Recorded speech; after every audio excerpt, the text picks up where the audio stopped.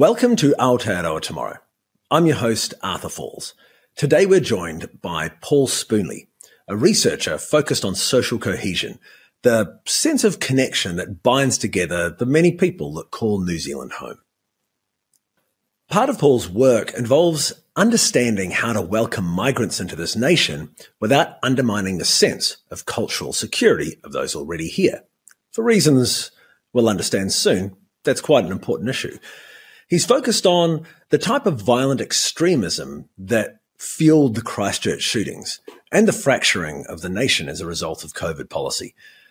According to Paul, trust in our nation, both between individual people and between people, companies, and the government, is in decline.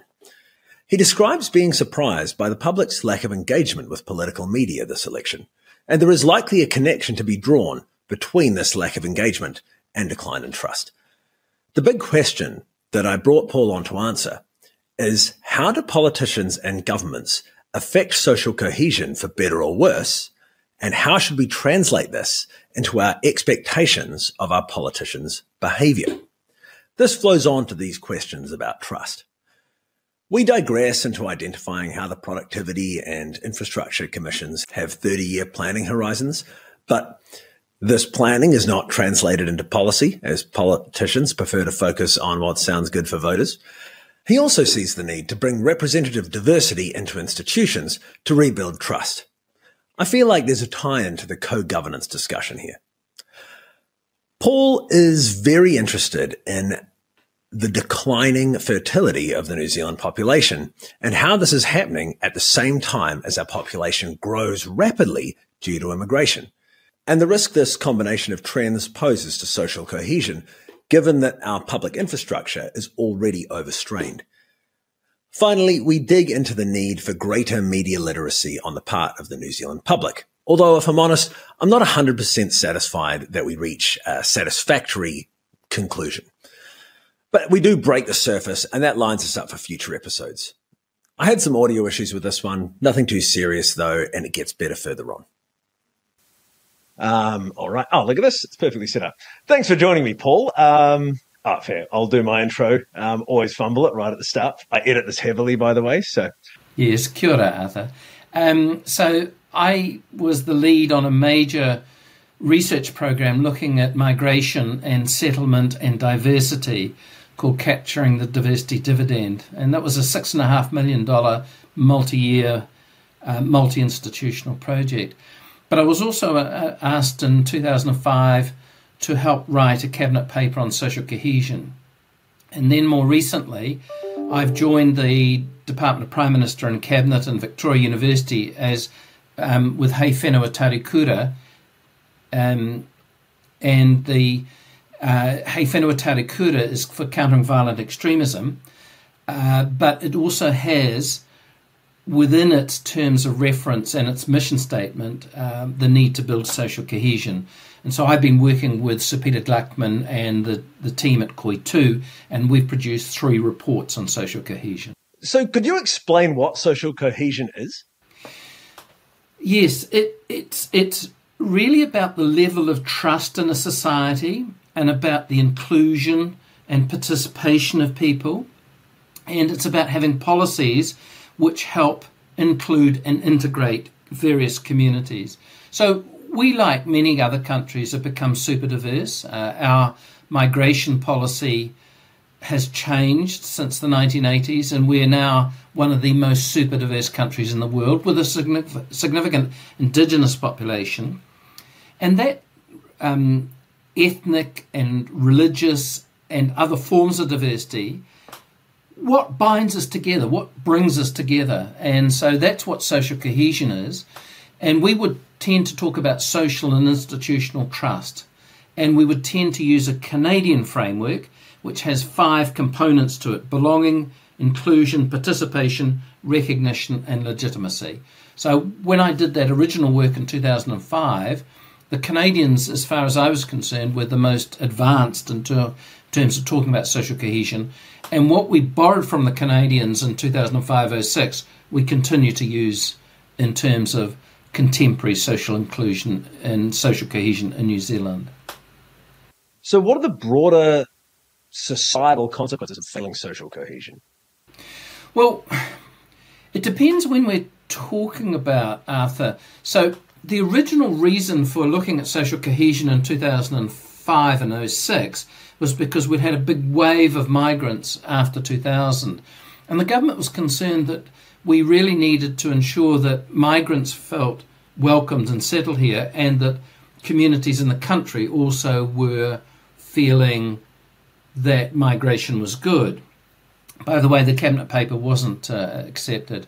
And then, of course, we had the shooting in 2019 in Christchurch, and the Royal Commission brought back social cohesion onto the agenda, and we've been working on it. And of course, the thing that not only is it in response to what happened in Christchurch, but it's also in response to what happened during COVID. And we've done 3 reports. One was early in 2020. And at that point, the response in New Zealand towards the public health measures was very high. In other words, people complied. And so our social cohesion was really exemplary in terms of what was happening around the world during a pandemic. But that cohesion is unravelled as the pandemic rolled on. And of course, by the time we had the parliamentary protests in early 22 at Parliament, we could see that there were fractures and that social cohesion wasn't what it was in the early stages of the pandemic. And along with many other countries, we've just seen a decline in trust. And the trust in government, the trust in the media, the trust in a lot of our core institutions. And so we have a problem at the moment. And the problem is that we have low social trust, we have low institutional trust, and we've then got the added components or the added issues of mis and disinformation. Well, there's quite a lot to unpack there. And I think a big part of it is really, I mean, from my perspective as a layman, these do not seem like trustworthy institutions, right? Like the vaccine mandates were really alarming for a lot of people. I mean, a lot of people lost their jobs. That was seen as a massive breach of trust by the government, of the public's trust. And then we've seen with the RNZ scandal that we can't trust the media. And I think what I really took away from the Radio New Zealand scandal, this is where one of the journalists was altering press releases from the Associated Press and other external media organizations before publishing them in such a way that it included what was perceived to be Russian propaganda, although I'm fairly certain that journalist believed that, in fact, what those press releases represented was US or some other kind of propaganda, and he felt like he was doing a service to New Zealand from shielding them from it. I'm not 100% sure, but that would be my natural interpretation. And I feel like, that demonstrates that there are members of the journalistic community, this guy in particular, who don't trust the journalistic apparatus itself globally. And also, it demonstrated, because this was so brazen and went on for such a long time, it demonstrated to me that no one really reads the news. Like, there aren't people closely reading this stuff. It should have been overturned really rapidly. You would just have to read the Associated Press and also RNZ, and obviously no one's doing that. So I wonder, it feels like these institutions genuinely aren't trustworthy, or at least not sufficiently trustworthy for the position they propose to hold in society. Yes, and when we look at trust in New Zealand, the media, the level of trust is lowest for the media. It's low for governments, it's low for politicians, but it is low for the media. And I think we've lost that sense that these core institutions are doing a good job, and that the example that you used, which was the altering of content, should have had checks and balances in it. Now, I would counterpose that, Arthur, with the multiplicity of social media sites which have contributed alternative views of the world, of international institutions, of local institutions. And in the last 3 to 5 years, what we've seen is the significant uptake of those alternative and often conspiratorial views. So we take examples of the sort that you've used and see that the media is complicit in something, the media is misrepresenting something. And I've got to say that during this general election, I've been struck by how little the general public have engaged in the political process and in the media versions of it. So there's been suspicion, of misrepresenting, of bias, of various forms of distrust in the media. So you're right, and I think the question for us is, what do our core institutions look like? Because when we look at the multiplicity of sites, then we quickly get into conspiratorial views and misrepresenting what is occurring in the world, what is occurring in our world, and how do we rebuild that trust? The Edelman Trust Barometer came out a few months ago, and that's an international assessment of trust around 40 countries, mostly high-income countries. And what you see is the decline in trust in all of those countries.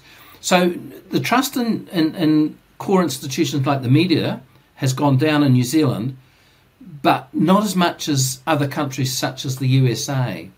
And so the USA, Sweden, a number of other countries are seen as being very fractured, very divided, and with very low trust. Now, New Zealanders' trust has gone down, but not to the same extent. And the final thing to say about the Edelman Trust Barometer is that what you see is that around 2/3 of people answering the questions around the world, around these 40 countries, believe that the social fabric of countries, of societies has declined, and they just don't have faith that that social fabric is there to help us come out of the pandemic, come out of the sort of economic crisis that we're seeing. So social cohesion generally has declined, social cohesion in New Zealand has declined, and at the core of it is the lack of trust. So I guess there's two questions I want to follow on from that. And one is, I'm not 100% clear what the consequences of declining social cohesion is. I get that there's a relationship between trust and social cohesion, but the symptoms of declining social cohesion are unclear to me, although there may be some reciprocal effect with trust, institutional trust, and interpersonal trust within a country, but then also this idea of the social fabric. So let me deal with the social fabric to begin with. We're really talking about our core institutions, but also our communities. So because we've become much more diverse, as I indicated before, ethnically, in terms of our faith, in terms of our gender identity, and so on, what are the core institutions that bring us together and allow us to have discussions about things that are of central importance? Now, in the past, they would have been the media.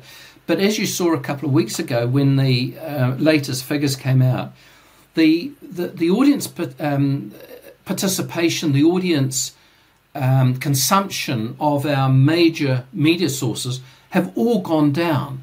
And so we've got quite significant parts of our community who are not participating in our mainstream media, our Television Ones or our Radio New Zealands or our Heralds or Posts.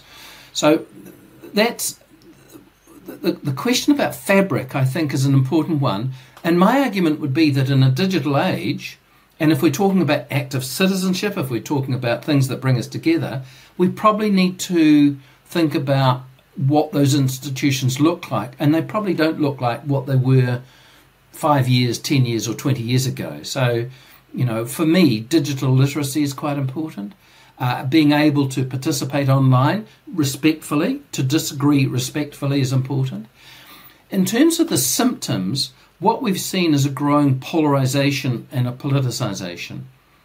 And so as you saw during the COVID, and you've mentioned the mandates, which were probably one of the most divisive developments, because up to that point, we'd seen basically the majority of the population adhering to the COVID pandemic requirements.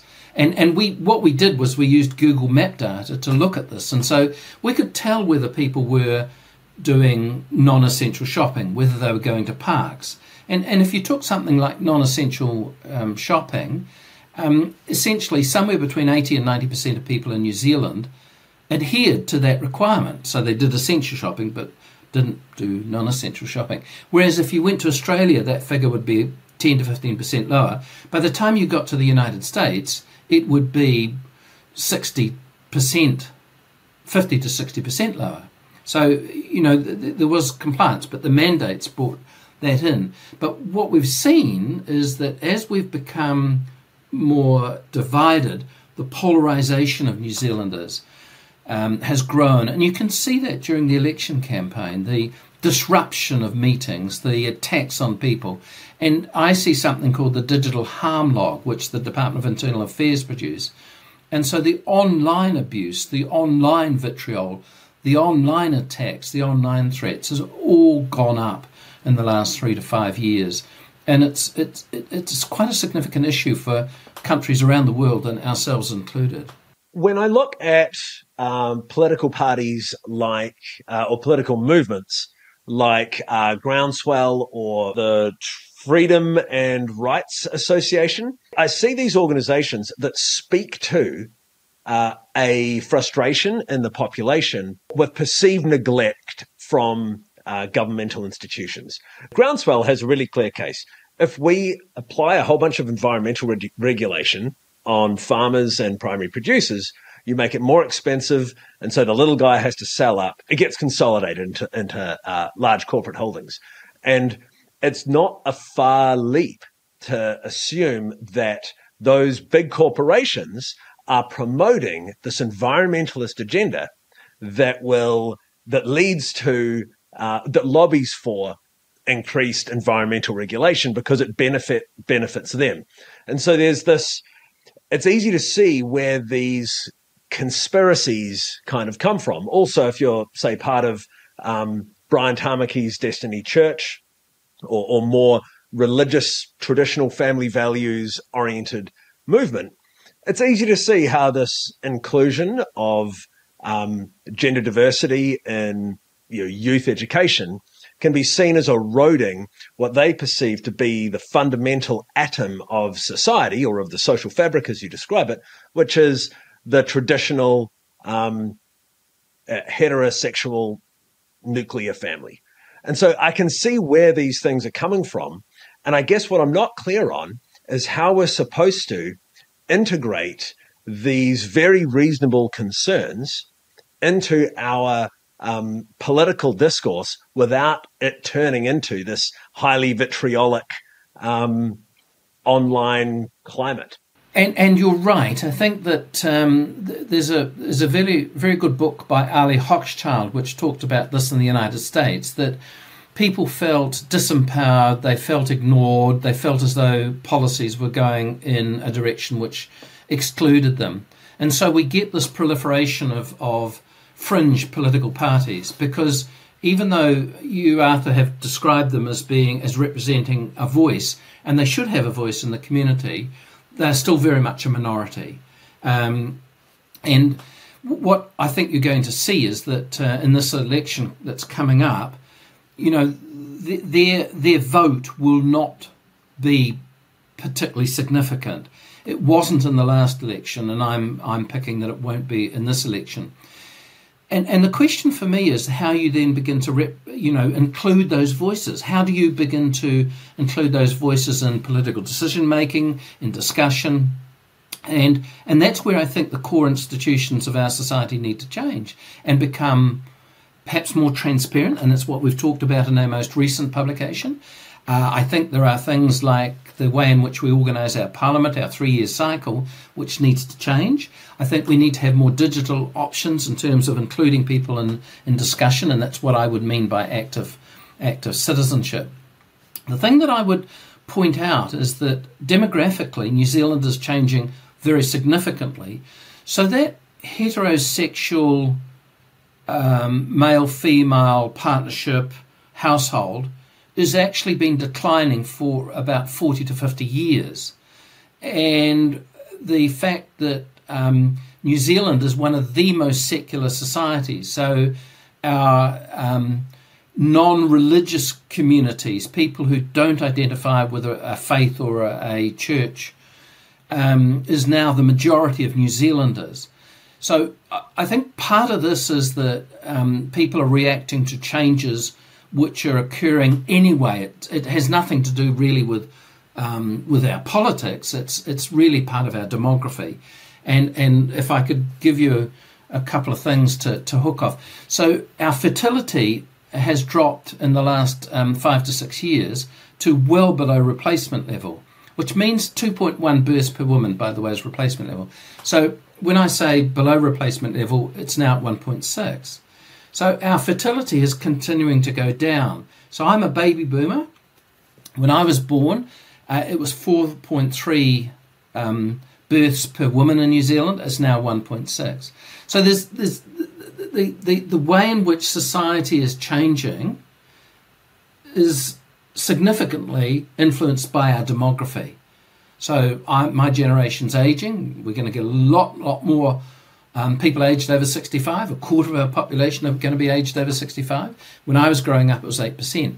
So that some of those groups that you talk about are harking back to a New Zealand which might have existed some time ago, but isn't going to exist again and can't be called back.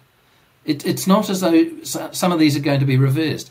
So when I talk about fertility, no country has yet discovered the key to increasing fertility. So this is a great example of an inexorable force that changes society, people react to, and presumably that change is a driver of instability, let's say emotional instability, and a sense of alienation from your own society, and that itself leads to a lack of social cohesion, a lack of trust in institutions that you may perceive to be responsible for these changes or related changes. So I can see all of that. But how can politicians, knowing that this is going on, knowing that we are experiencing this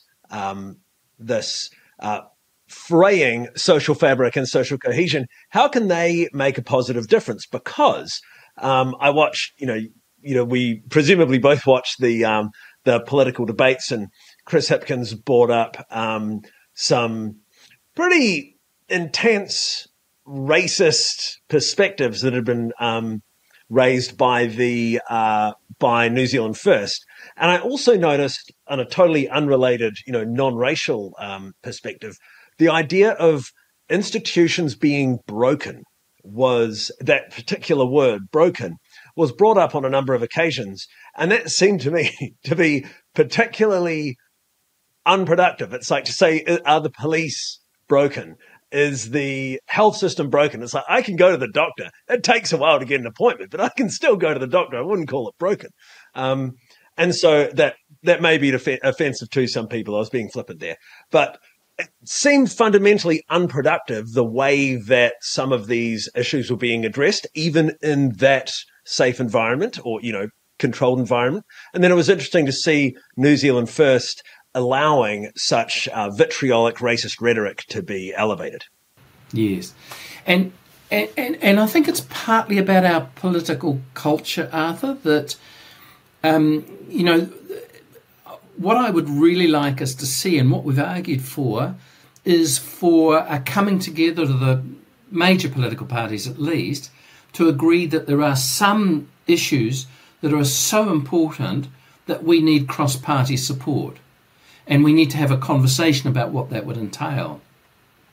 And we've seen these sorts of things unravel. The Three Waters would be a case in point. I don't think the government explained Three Waters particularly well.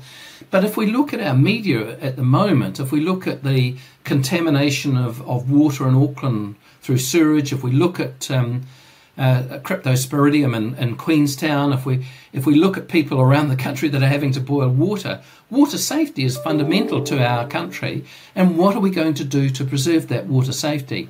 Now, I'm critical. I'm critical that we've got a 3-year government cycle which doesn't do long-term planning, which doesn't allow or encourage long-term planning. I would like us to talk about what's going to happen in the next 10 years, the next 20 years, the next 30 years. And the Productivity Commission and the Infrastructural Commission have got a 30-year time horizon. But I don't see that material being translated into policy.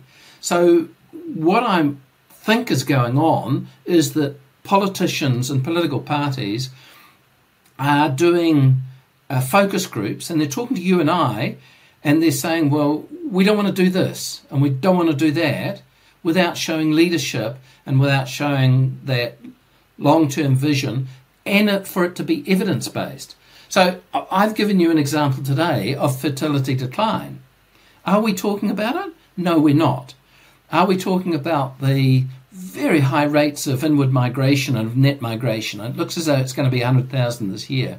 We've never had a net migration rate of 100,000. And so there are these big demographic and economic and social changes which are occurring, which need good evidence. We need to know what's happening. We need to understand what the policy options are, and we need then to have a political discussion. But I don't see politicians talking about these things on a long-term basis. It's about getting elected in a general election, not about the long-term issues that you and I have just been canvassing. And this entire event or series of events that's taking place right now seems to be stressing our society increasingly, or stressing the social fabric and the and social cohesion. What we need to acknowledge, I think, is that we've got some very significant demographic and social and economic changes occurring. There are people who are feeling alienated and left out, who are feeling anxious, who are feeling fragile. And what we need to do is have the opportunity to talk to them about what is happening. I mean, I talk about demography a lot, and I talk about it in the ways that sound alarming. You know, the ageing of the population, the dropping fertility, the very high immigration rates, the fact that regions in New Zealand are very different in terms of what they're experiencing at the moment. But all of those have got options. Once we understand the issues, I think we begin to get less fragile and less anxious. And then all of them have got policy options around what could happen. And I'm a great believer in community up rather than government down. So when I talk about social cohesion, one of the things that I would emphasise is that we learned out of that pandemic is that unless communities are involved, social cohesion is not going to work. It's not something a government can say, this is what social cohesion looks like, this is what you should do. It's something that communities will do if they're encouraged to do it, but it's something that communities will do. So I see it as a bottom-up issue. And what I'd like to do is to see more communities having a voice, more communities participating, more communities being recognised, and bringing those very different community experiences and voices together. But the question, Arthur, is how do we do that? I mean, where are we going to do that? And I think what you've highlighted is that in the current political campaign, it ain't happening. It's very adversarial, it's very polarising, and a lot of communities are feeling very disengaged and very concerned about what is occurring in terms of a political process. So that's my challenge, I think. That's a challenge that we've highlighted in these social cohesion reports. We need to change our institutions. We need to change how we relate to one another. We need, well, I'm going to use the word active citizenship. We need people to participate in some of these discussions. So what does that look like? It doesn't look like what we're currently doing, I think, and it doesn't certainly look like what we were doing 10 years ago. And I think we've been talking about government, but in fact a lot of this is actually not government. I mean, you know, you talked before about the agricultural sector and groundswell. And one of the things we've got to acknowledge is the corporatisation of farming in New Zealand. That's not a government thing. If you think of the dairy sector, you know, those are big farms milking a lot of cows and costing a lot of money to buy. And one of the things we've done is look at, well, who's going to buy those dairy farms? Because we've got a lot of people that look like me sort of ageing, and we have assets, including dairy farms. And even if we look at something like the housing market, if we look at the under 35s getting into the housing market, we've seen it drop significantly, and it's going to go below 50%, whereas at one point it was between 70 and 80% of people who were under 35 who actually had bought a house, even if they owned considerable debt on that house. So one of the things we should acknowledge is that some of this is occurring despite government. Some of this is occurring in environments outside of government. In terms of the media, we've seen a proliferation of media sites, including yours, and so we've got to look at everything in its complexity, and that's hard for people. People want simple answers. They want simple slogans. They want to say something, as you said before, is broken and we can fix it. Well, most of the institutions you mentioned, like health education, are very complex systems. They've got lots of people in them. They've got lots of moving parts in them. So I'm very suspicious of slogans, and I'm very suspicious of anybody who says to me, I can fix it, and I can fix it easily. I don't think many of these issues can be fixed easily, and I think we need to invest in them. We need to talk about how we're going to change things, how we're going to change our participation, our sense of belonging in this country. Those are at the core of social cohesion. Well, is one clear example that's been taking place under Labour, and that is the advancement of co-governance. And this is, of course, derived from the Treaty of Waitangi and the concept of tino rangatiratanga.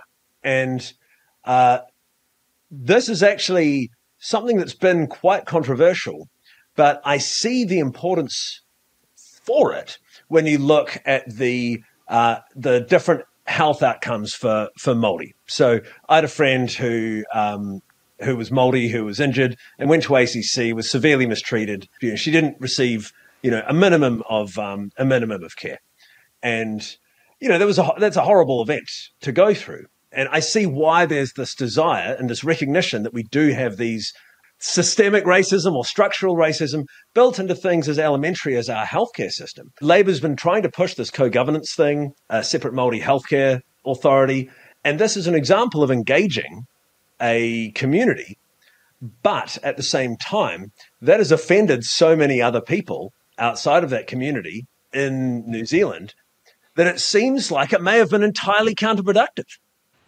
Yes. I mean, I'm bemused by the co-governance debate, and I agree with you. I think it's been trivialised, it's been misrepresented, and it's been very poorly explained. So whenever I think about social change, I always want to talk about how you explain that new initiative to people and how you address the anxieties. So, whether it's te reo use of Māori language, whether it's the use of the word Aotearoa, whether it's the use of the promotion of co-governance, we've got parts of our community who are deeply anxious about those developments. They see them as somehow taking something away from them. And yet, it's easy enough to identify where co-governance has been in place and has worked really well. So if you take the Waikato River Authority, which was set up under a co-governance model in 2010 and has worked really, really well. So what do we do about that anxiety? How do we address that anxiety? And so I think the co-governance debate has really unravelled quite spectacularly. And what do we do next? What do we do to address those inequalities that you've identified, which you can see right across the board? Justice, education, health, there are different outcomes for Māori. There are different outcomes for Pacifica. And we've got political parties saying we should not have race-based initiatives in this country or race-based institutions. But if that leaves a group who have poor health outcomes, to use your example, continuing to experience those poor health outcomes, then is that contributing to social cohesion? And I would argue not. If there is a need in the community, let's identify that need and let's address that need. We are having a hard time having a lot of conversations, and a lot of conversations that we need to have. As you say, our political parties are not planning long term. They're trying to appease voters in the short term. This is leading to voter disengagement because we're not actually solving the problems that we want to see solved. I mean, classic example being capital gains tax. Labor suggested they might do one, but technically if you go back and look at their rhetoric, they didn't commit to it. And they managed to get something through with the bright line test, and now National wants to roll that back, and it feels like we're spinning our wheels and it doesn't make a difference. And I can say personally, I don't really feel, I'm on the fence about whether or not I'll even vote this election because it seems like a waste of time. Arthur, you do need to vote. You do need to vote, but there's a lot of people like you. Yeah, I will, but I'm pissed off about the whole thing, and I mean that's why we're here talking. And I think it's great to hear that you've got at least a call to action, and that is to engage communities. And I suppose those could be geographically co-located, or they could be ethnic or social or other kind of communities, religious. And actually, those communities need to get together and engage with institutions, presumably as a group, because as individuals, it doesn't seem like we're recognized as anything other than a demographic by the current political institutions. Yeah. No, and I agree with that. And it's one of the challenges of a liberal democracy. If you go back 50 years, the major political parties were it. It was a two-party system, really. I mean, there were minor groups like Social Credit. And each of those political parties had a very large membership base. But if you look at what's happening at the moment, the membership base is very small. The political parties themselves are quite tribal. They're quite, within the parties there are different factions. And there's this tendency for some to move to the middle and for others to move to the extremes, really, to the fringes, and it feels very fractured. It feels very unsatisfactory, and it doesn't matter whether you're Labour, you voted Labour, or National, New Zealand First, Act Green. I suspect if you asked all of those constituencies, they'd all be saying the same thing, a sort of feeling of dissatisfaction, a feeling that we're really not hearing politicians talk about the things that are important to us, or they're not providing sufficient policy platforms that would appeal to people across these various spectra, this wide spectrum. So it's a bit of a challenge. I mean, if you were sitting there as one of the Chris's or as Winston or James or David, it is a problem because, you can appeal to your particular base, but you're probably not saying anything which is going to attract others across the spectrum. And if that diversity is going to be what our societies look like, how do we bring that diversity into our core institutions? How do we increase the trust? And I feel at times that our core institutions, both private and public, don't trust many of these communities. And then, of course, those communities don't trust those core institutions, both private and public, and don't trust our politicians. So I would suggest to you I think it'll come back, but we're at a low point in that level of trust in people and in institutions. And that's what we've got to rebuild. So that's where we should begin the conversation, Arthur. That's, how do we rebuild that? How do we bring you and others into the debate? What sort of environments, what sort of events, what sort of institutions do we get all of those voices together and have a respectful, because there's lots of evidence that vitriol and hate and disrespect are really part of our political system at the moment. So how do we reduce the level of that conversation so it's not so shrill, and I'm not yelling at you, but you're not listening to me? And how do we get people to listen? And what does that look like? How do we make them feel safe? That's the common challenge, I think, of liberal democracies. Well, starting with the individual, what is your advice to an individual who's listening to this and wants to actually take the absolute first step in the right direction? I think it's to become informed. And that's a huge challenge, Arthur, because, I deal with information. I develop evidence and I provide it to politicians and others. That's part of me. I produce evidence on what's happening in New Zealand socially, demographically, and then I provide it. And I provide it via your platform, I provide it via the media, and I provide it in terms of direct contact with various institutions. I think my first step is how do we become informed? And the thing for me is that very often online, you and I look for confirmation bias. We look for views that will confirm our bias. And we're not looking at alternatives. We're not listening to people who come from a different political platform to us. We're not listening. If you go back to the co-governance, are we listening to those Māori voices, or are we listening to those voices who are opposed to co-governance in terms of what they're wanting to see from a debate? And so at an individual level, I would suggest look at your information sources and try and look at information sources that might not be coming from the same position, political position, small p, political position as you, and inform yourself. Inform yourself about what's happening. And that's what frustrates me, is that I think we should be having a discussion about population policy. But we talk a little bit about ageing, we don't talk about fertility decline, we don't talk about regional decline, and we don't talk too much about immigration, to be honest. And so that many of the key elements are not being discussed in the public. And then we discover we're going to have population growth this year of about 2.5%, which is the OECD average is 0.6%. And so again, we're going to struggle providing services and infrastructure. So again, our roads are going to be clogged.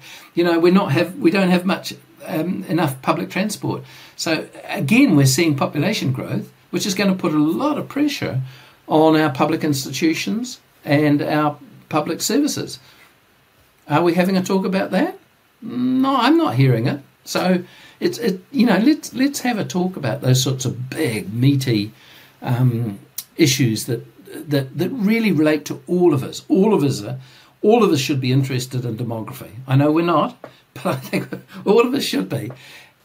Yeah, I mean, I think I'd add poverty to that list of things that are being ignored, and also housing. In spite of the fact that we're not actually hearing enough about housing. I was looking at the average income for employed New Zealanders, and off the top of my head, I think the lower quartile was $25,000 a year. So, I mean, what does it cost to rent any type of, even a room? It's you're looking close to $25,000 a year. So those people must be living, and that's before tax. So these people aren't renting houses; they must be living in cars, vans, sheds, families, other family member homes. Yeah, and we haven't had a lot of a discussion about that. There are some interesting fractures that are growing, and I think the economic inequality of New Zealand is something that undermines social cohesion. And in the last decade, the wealth of the over 65s and the wealth of the under 35s, that division has doubled. And housing is an issue. And what's interesting is one of the things I'm looking at is what's called excess bedrooms. So I'm sitting in a house on the North Shore. I have 4 bedrooms in my house. There are 2 of us, so we live in 1 bedroom. If you could release those bedrooms, we could actually solve our housing crisis at the moment. But I don't know what that mechanism would look like, and I don't hear what that mechanism looks like. So when I bought my first house, it was double my annual salary, and now it's 9 times. You know, the average household income and the average cost of a house, the difference is 9. And how does anybody afford housing in New Zealand at the moment? Well, people do, but you know, it's one of those systems which appears to be broken, genuinely broken, and which we need to find different alternatives to.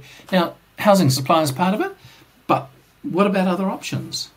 Yeah, I mean, I think it is important to recognise that the sheer cost of building a house. I think one of the most, and this is, tiny houses are a great thing. Like, it's a nice idea, but it's also extraordinarily depressing that tiny houses have emerged as a solution to the unaffordability of a house. You know, to build a normal tiny house, that costs, just to build the house, that's not with land, that costs probably double the average salary of a New Zealander.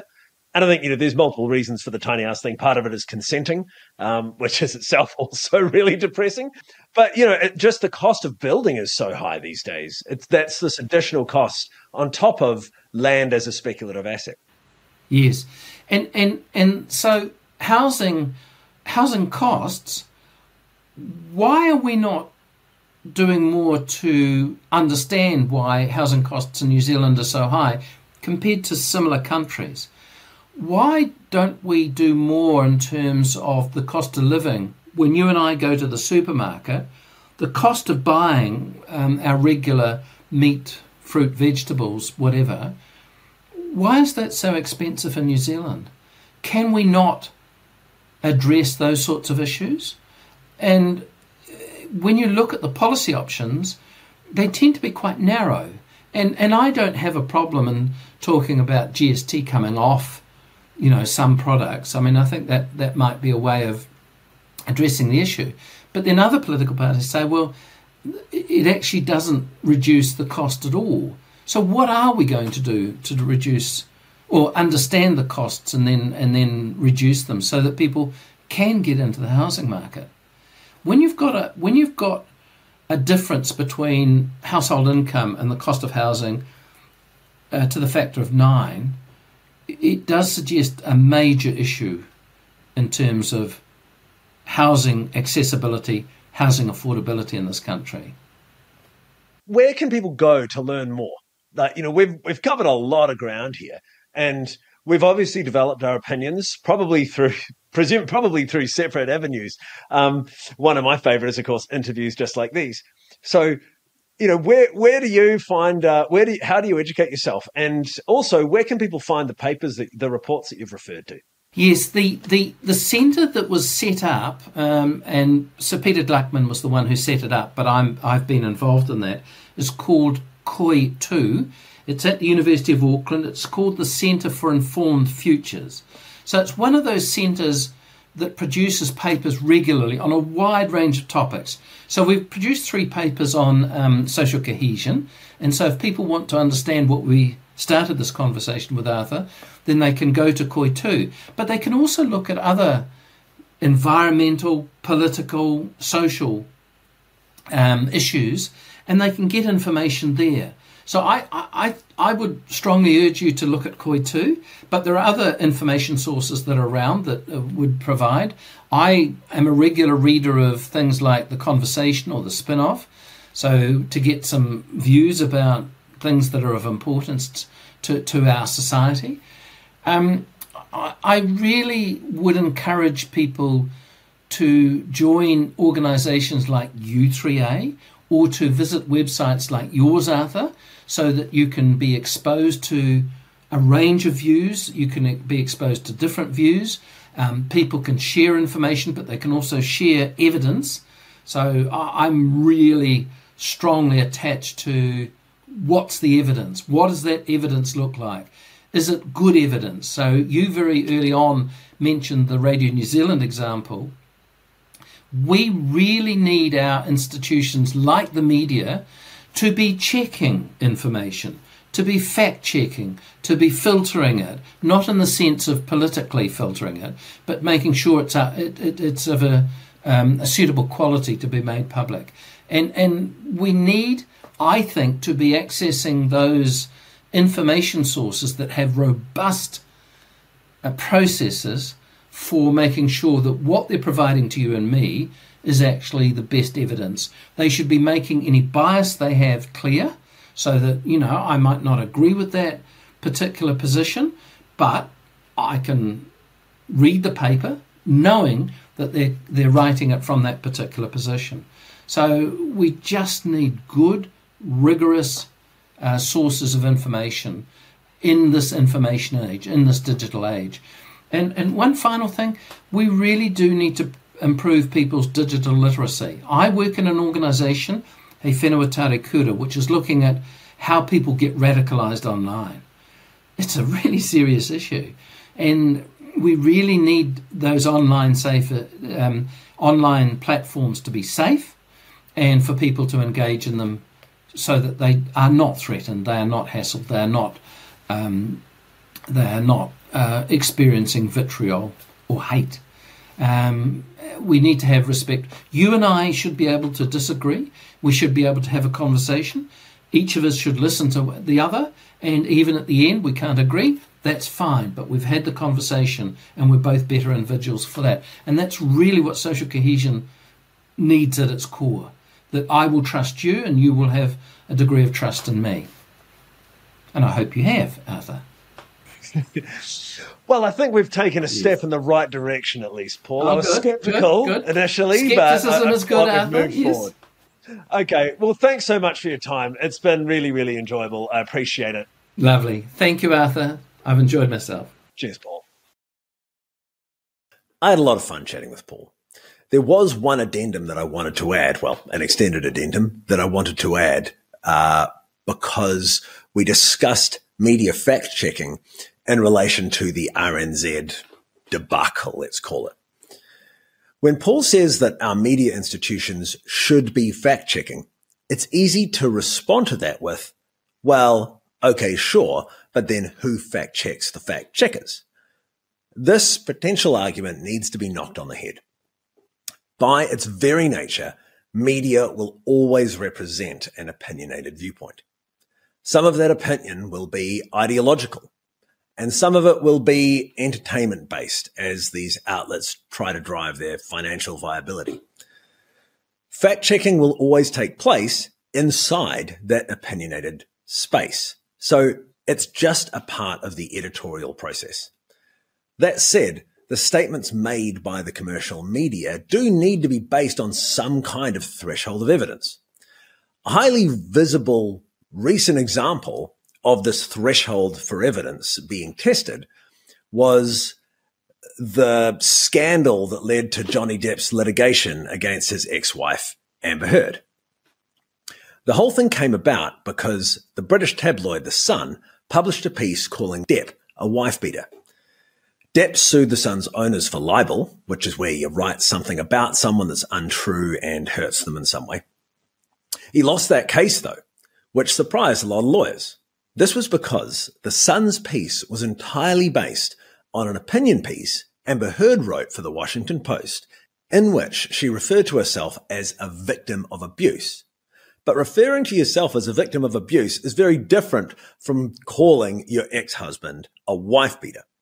The Sun could not point to any other evidence that justified them calling Depp a wife-beater. They made that leap because it would sell magazines. After the fact, Heard said that they were right, but that was after the story was published. It didn't actually add to their credibility. So Depp lost, but he was subsequently largely exonerated of claims of physical abuse in the US courts. It was very ugly. It's on Netflix. You can watch it if you want. And, this might be an ideal example or a bad example because the courts ruled with the Sun and against Depp. But regardless, it has all the pieces there to have a discussion about fact-checking. And the next place this discussion naturally goes is fake news. But that's a digression that will have to wait for its own episode. Okay, so saying all this, in my view, fact-checking is not an appropriate response to what happened at RNZ. So what happened there and why is fact-checking not the solution? Well, there is a news industry that allows small news agencies like Stuff or RNZ or whoever to have international news without having to send their journalists around the world. Companies like Thomson Reuters or the Associated Press or the BBC allow other agencies to buy stories from them that they've produced or purchased from freelance journalists. This process is called syndication. In June of this year, an American who was for some reason reading RNZ saw a syndicated story about Ukraine that had Russian propaganda in it. They called out the originating agency, in this case Reuters, on Twitter. Reuters defended themselves, explaining that that was not their original text, that it had been changed somehow. And then this Kiwi guy, Dan Bruskill, took the two different stories and outlined the differences between them on Twitter. Great piece of citizen journalism. That led to RNZ launching an internal review. It turned out they had a person on staff whose job it was to copy-paste these syndicated stories onto the website. This person was systematically editing these syndicated stories, and they had been doing it for a really long time. The total number of edited stories wasn't that high. It was around 20 from memory, maybe 15. But regardless, this is crazy behavior. It's obviously the wrong thing to do, totally unjustifiable. Those words and articles are attributed to an author and a company. You can't just go changing what people say and then still putting their name on it and thinking you're going to get away with it. I mean, what's a media company supposed to do when you have crazy people there doing that stuff? Like have someone on staff double checking the copy pasting? It's excessive diligence. The person doing it was pretty much only inserting Russian propaganda about the Ukraine war. And what's remarkable about the whole affair is that it took so long to turn over. I mean, 15, 20 stories is not a lot of news stories in the scheme of things, but you'd think that after that many revisions, someone would notice the difference between the Reuters articles that are all over the world and the ones being published on RNZ. But no one did, not even through accidental rereading. It was only uncovered when some random overseas person noticed the pro-Russian tone and called out Reuters. It was ultimately discovered by accident because no one really reads the news critically, at least not the RNZ news. Or more accurately, people who care about the Ukraine war are not reading RNZ critically, except for someone in New York, apparently. Anyway, I don't think this event matters at all, really. It's just a weird and interesting thing that happened. And RNZ shouldn't do anything about it because you know that no other news organization is double checking the copy pasting. It's, again, excessive diligence. The lesson here is the same one we get every single time there's a media scandal. Get your news from more than one source. Putting ourselves into the mindset of that surreptitious editor, the US is the biggest market for English language news. So to serve that market, Reuters itself is likely to be publishing with a US ideological lens. So that undoctored story can be assumed to have been propaganda of a kind anyway.